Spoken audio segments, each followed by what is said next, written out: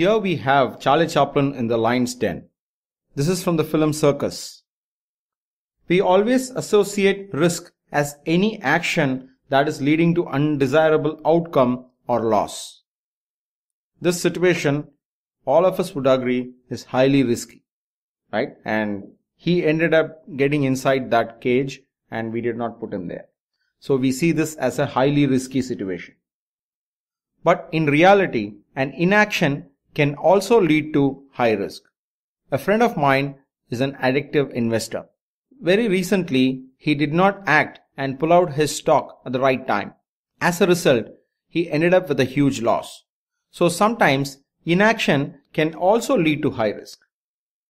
So if I were to give a proper definition for risk, then that would be any potential activity or inactivity that leads to any undesirable outcome or loss to the organization, customers, or yourself, as the case may be.